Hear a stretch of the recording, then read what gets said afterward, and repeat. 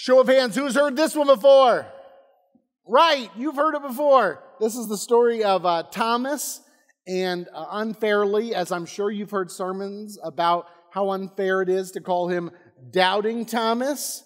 You all know why he's Doubting Thomas. He questions the resurrection.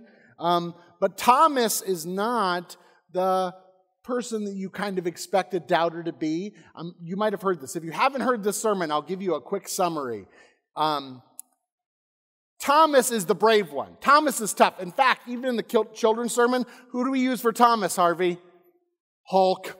The Hulk. The Hulk. In our Bible stories, Thomas is the Hulk because he is tough as nails. He shows up, and in the story of Jesus, we have Jesus at one point saying, hey, let's go to Jerusalem. And they're like, whoa, whoa, whoa, buddy. If we go to Jerusalem, you're going to get stoned. That's what happened last time. There was stoning. We barely escaped with our lives. And Jesus is like, I'm going anyway. Because Jesus is tough like that. And Thomas, just as tough, goes, if he goes to die, then I'll die with him. Man, Thomas is cool. Thomas has this really cool story. But Thomas is considered the doubter in this story. I'm going to talk about this story, though, from a different perspective. I think it's wild that Thomas has the reaction he has as the tough guy, but more importantly, I think he's struck by these wounds. That's why he asks about them. Thomas is the hero of many stories, but in this one, he wants to see wounds. Why? Today is something that I want to tell us as important to God is wounds, how we are. Warts, scars, all those things are important to God. And I think that they're so important that God's going to use them for perfect purpose. So here we go. Are you ready? It starts off, Thomas had front row seats to the Lazarus affair. You saw the Lazarus event? That was talked to about Lorne. You guys know what Lazarus is, the rising of Lazarus. Okay, this guy was not dead for a day, if you forgot. He was dead for a long time. A really long time. Pastor Lauren said the shortest verse in the Bible is Jesus wept. Another short verse is, but Lord, he stinketh. That's in the King James if you get a chance. This guy has been dead for a long time. 3 days. So much so that when Jesus shows up, they're like, you're late. You should have been here a couple of days ago. Jesus shows up and he does this big dramatic, roll away the stone. Let him come out. And they're like, ooh, no. Don't roll away. Do you understand what happened? It's a biological miracle, not just an incredible miracle that somebody has passed away the day before, but someone has passed away days before, and he's like, I'm going to raise them to new life. So Thomas coming to the disciples, them being like, we've seen the Lord, he's back. You would think Thomas would be like, duh. That's so Jesus. That's exactly what he would do. He brings things back from the dead. But this isn't the case. Weird that Thomas is the one going, I'm going to have to see this to believe it. In fact, he goes further and says, I'm going to need to see those holes in his hands. I'm going to need to see the hole in his side. I was there. He's dead. What is it about this moment that strikes Thomas, that Thomas isn't okay with him coming back? I think it has something to do with Thomas seeing an execution, which is very different from somebody just passing away, which is what Lazarus did. Jesus claimed he was king according to those charges that were laid against him, and he didn't argue it at all. Jesus came to town through the king's gate, riding what a king would ride, the descendant of David. People threw a party, and they're like, keep it down. He's like, folks would party, the rocks would party if they weren't. Then he flipped over money changers. Then he's performing miracles, he's arguing with people. Finally, he's tried and executed for crimes against the state, for claiming he was king. Thomas doubts that Jesus would come back after something like that. If you need any more evidence of it, think about what he asks for. Show me the wounds. Show me how he was executed in his hands and his feet. Show me the wound on his side. Jesus, at best, isn't what he hoped for. At worst, Jesus failed to do what he thought he was supposed to do. I said people believed that this son of David would come and run the Romans out of town, but here he is being executed by the Romans in a Roman form of death and torture. This is the opposite of what the hope was for Jesus. And I wouldn't be surprised if Thomas is like, this isn't it all what we thought?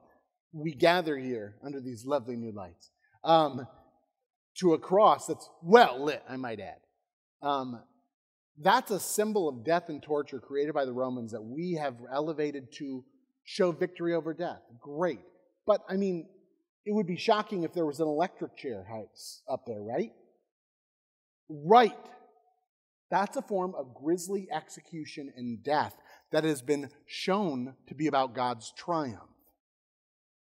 Thomas is totally right in going, show me these. Because he's not who we thought.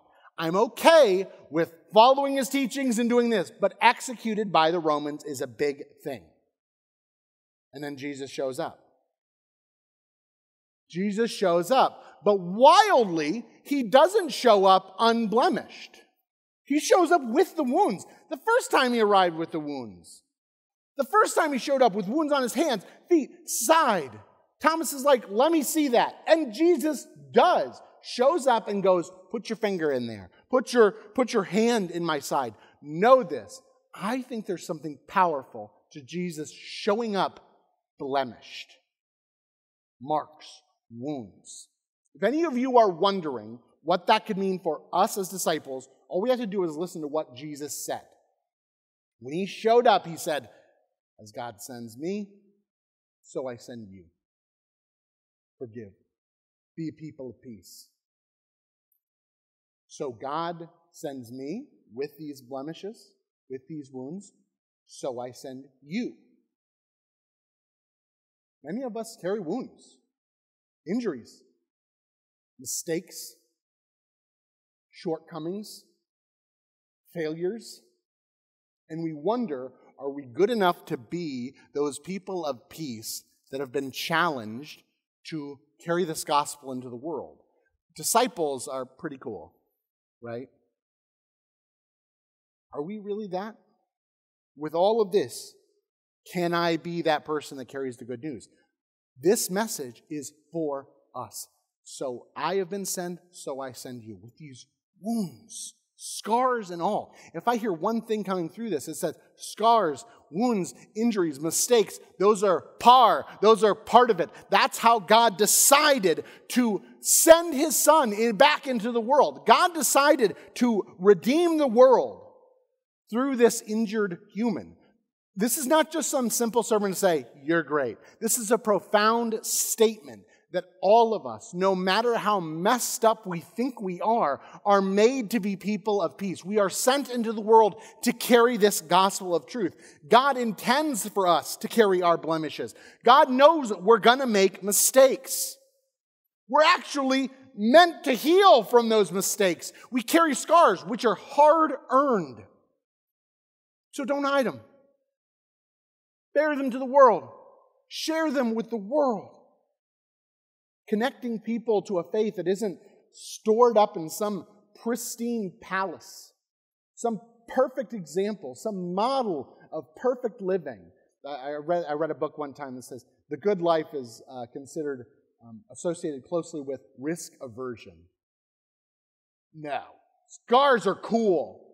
Scars are cool. And we carry those into the world. God intends for us to have a living, breathing faith. Even though we fear, we can still believe.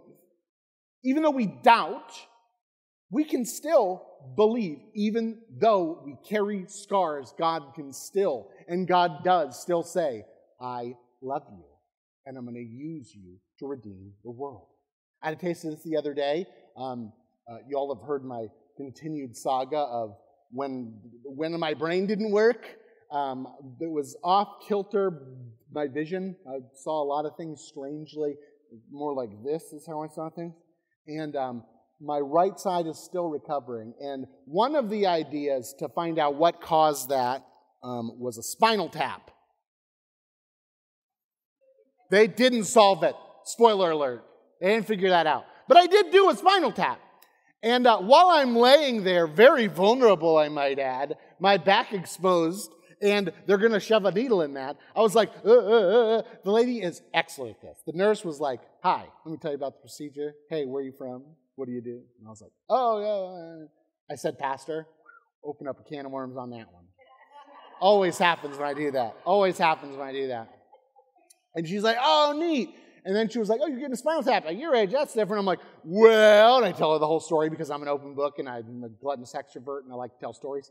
So I'm telling this story and she's like, that's wild. And then she goes, what? She stops and she goes, you live like 5 doors from me. And I'm like, what? And she goes, is this your address? And I was like, yes. And she goes, you're like 5 doors from me. I just moved there. I was like, hey, neighbor. Hi. I haven't met everybody in my neighborhood.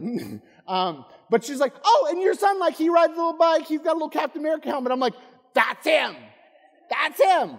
Yes, look at him. So from that conversation was conversation after conversation. You know what? The spinal tap wasn't so bad. It was still a spinal tap, so keep that in mind. But what I'm saying is that moment, which was heavy and hard, where I had to be honest about my own brokenness, where I had to be open about my own struggles. I don't know why I was seeing that way, why I was having those troubles with balance. My right hand, I still type things, and they're odd. But from that, God found a connection. God was able to do something. I shouldn't be surprised by that, but I was like, whoa. See, that's just a little example. I bet each one of you has wounds that you carry that when you are brave enough to share them with somebody, have they said, whoa, I have a similar story. Have you been brave enough to share a time where you've struggled and someone go, I've struggled with that too? Because it's meaningful.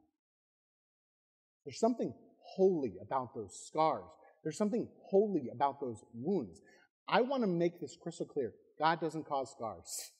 God doesn't hurt us. But this world can sometimes cause pain, missteps. It can cause us to fail. It can cause us to stumble. It can hurt us at times. But hear this loud and clear. God's mission doesn't change. God is still going to use those for a perfect purpose, which is to restore the world, which is to be people of peace, make us into these individuals. So I want you to hear this loud and clear, really, truly.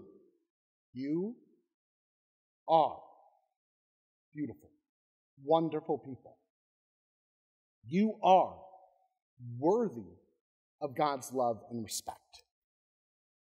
Warts and all. Mistakes, transgressions, because God sees in you the capacity to change the world through grace, peace, love, healing, hope. You have that potential. You have the potential to take those wounds and carry them out into the world and say, here they are. Just like Jesus. As I've been sent, so I send you. You have the capacity to say, I've got these wounds and struggles, but God is still going to use them. God is going to do that. If we learn anything from Thomas, it's that God believes in all of us, wounds and all. I believe in you. This church is a mission of people that believe that we are going to change the world. Proof of that is God wouldn't have put us all together if God didn't mean to change the world for grace and peace. And that's good news.